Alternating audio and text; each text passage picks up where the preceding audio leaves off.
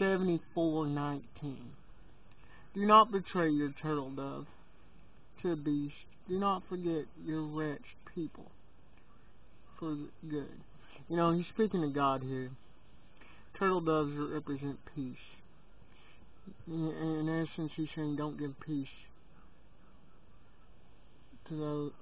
Don't give our peace. Don't betray us peace by putting us in a situation where we can't handle. He's saying, don't allow a few bad people ruin those that are good. You know, God is merciful, and God will save the remnant. But we need to pray for those that aren't part of that, those that ain't of the faith.